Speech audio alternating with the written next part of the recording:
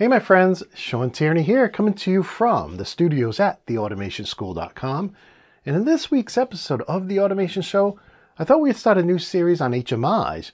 Create little projects, download them, and test them. And for the first episode, this episode, I thought we'd go all the way back to the 90s and try out a PanelView standard. This is a PanelView 550 Touch that a very nice man, Rico, sent us in many years ago. And since this one is DH-485, I thought we would start with this one first, since on the networking side, we were doing a lot of DH-485. Now that said, I want you to look at the board here. You can see I put the 503 back in. A couple other changes I did too, I'll point out. I did put the MicroLogix 1100 on there. I had taken it out of the demo where I put the Mitsubishi PLC. So I just figured I'd throw it on the board there. I don't have another one of those NC... where is it? NC03 cables. So for now, it's just on Ethernet. But I also picked up right there a DeviceNet module for the PLC-5. Got a great deal on it. It was just like the guy who was selling it just sent me a message offering me like a dirt price on it. It was great. And so I picked that up. So hopefully in the future we can do some DeviceNet. But in any case, really just wanted to show you that I put the 503 back in. And of course I have the PanelView 550 here. It's the only one I have that is DH-485, so that's why we're using it. And of course I need to plug it in to the network here, so I'll plug it into the link coupler. And with that, we're ready to go over to the computer and start programming. But before we do, I just want to say a quick thank you to all our patrons over at patreon.com/automation for supporting the show and for supporting our website, theautomationblog.com. And with that said, let's go over to the computer. Now here you can see I'm in Windows XP from 2001. And wow, it was a struggle when I first started working on this yesterday to get ready for the show. It was like, it's old, it's ancient stuff. But in any case, what I did with RS-Links Classic, I could not get the driver for XP to work with my UIC. Don't know. So I just gave that up after spending 20 minutes, and I'm like moving on. And I figured I'd just set up the KF3 because it's a serial DF1 to DH-485. We already saw how to set that all up in that DH-485 lesson. But that's what I set up, and you can see everything here. See, my panel view is at address number 2, the SLC 503, and everything else. So with that said, let's jump back into the past and open up PanelBuilder 32. And we'll create a new application. And we'll call this, we'll just call it TAS PV550.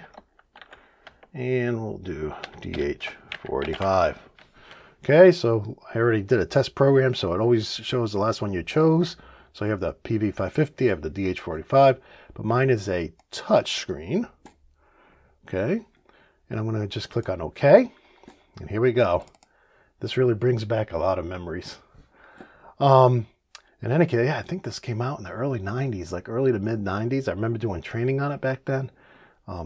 Good times. So anyways, the first thing I want to do is I'm going to go into System. Nope, you know what? I'm going to go into Application Settings. I'm going to go into Communication Setup. You can see node address, maximum node address, baud rate. Those are all the right, those all match what I have. Here we're going to add some nodes in. So we're going to do our 4 micros and SLC. Again, we'll do the ControlLogix at a later date, because it's a little bit more complicated. So I'm just going to click on the insert key, call this ML10, give it a node address of 10, node type, and change to MicroLogix. Okay. And can I duplicate that? No. So let me try. Control-C, Control-V. Nope. So I'll just hit insert, ML12, address 12, MicroLogix. No, that doesn't work either. Boom. Okay. Then we'll put in our ML14, 14, and that is a MicroLogix. 2 more. ML15, 15, and MicroLogix. Last one. SLC-503. Address 3, I believe, and I think they have 503 here. I'll just do an OS 300. I don't think I'm using any of the newer features. and at least in this project. That's all good. So let me click on OK. And let's see, project. Yeah, that's fine. We'll do all that. Power up, startup screen. This will set this by default if you don't choose it, but if you're using an old version of PanelBuilder, like really old, it won't. So we'll go ahead and do the proper thing and select it here. Okay. And so now we're ready to create some tags. Okay, let me hit the insert key. The software uses the insert key quite a bit.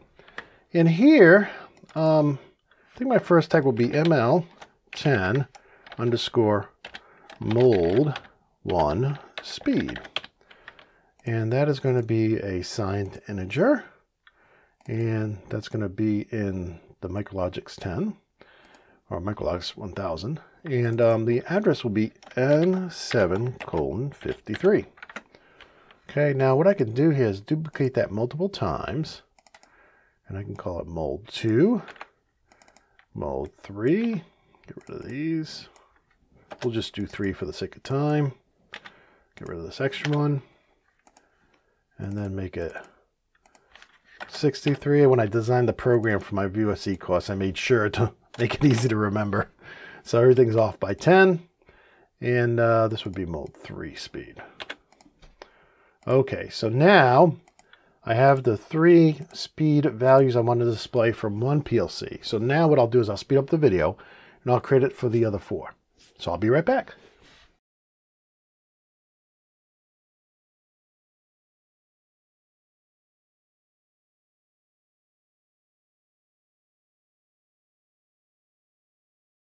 Okay, I got all the tags in for all 5 of our PLCs, and I'm going to go ahead and click on Save Now.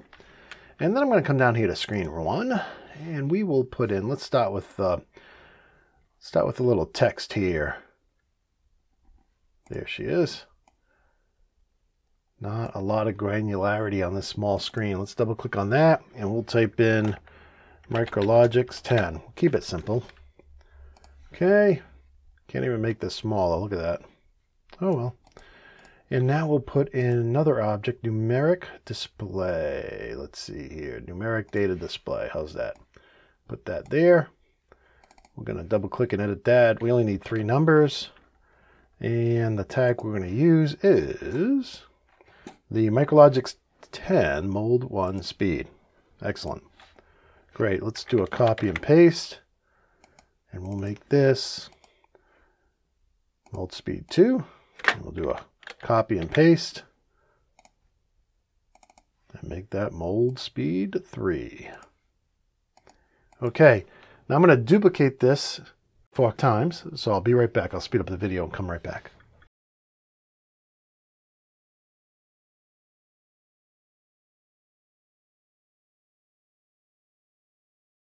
All right, I think I did it all right without any typos. So the last thing I want to do here is put a Go to Configure button. The Go to Configure, we want to be able to get back to the configuration screen and, maybe change the date and time or adjust the brightness of the display or whatnot. So I'm going to do that. If you don't do that, you get a warning. You don't have to have one, but you will get a warning if you don't put one on. So that's under, let's see here, screen selectors. Go to config screen. So we'll put that down here. Excellent. So now I think we're ready to try it out. Let me save my work.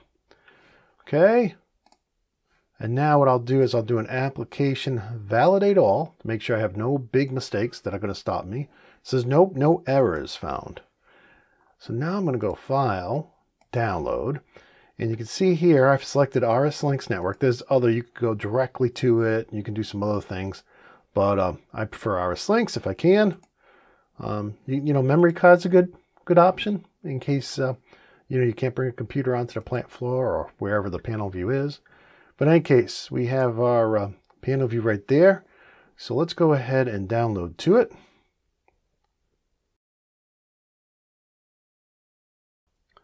Okay, identifying, verifying it's the right unit.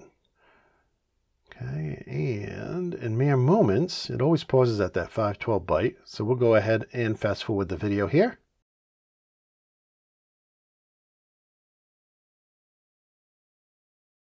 All right, it says it's finished. So let's go out here to the field. All right, and we can see our data, and it doesn't change really fast at all the defaults, but you know, maybe every 10 or 15 seconds you'll see those values update. And there we go. There was an update right there.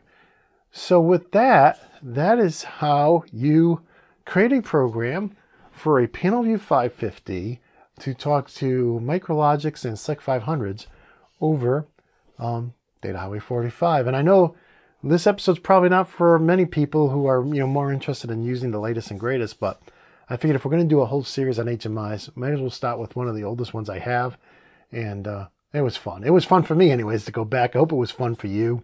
If it was, please give us a thumbs up and a like.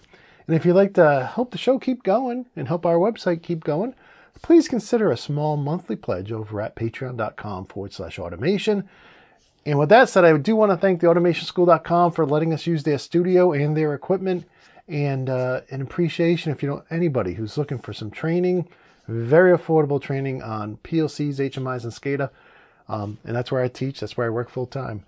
Please have them check out the automationschool.com. And with that, that's the end of this week's episode. So until next time, my friends, peace.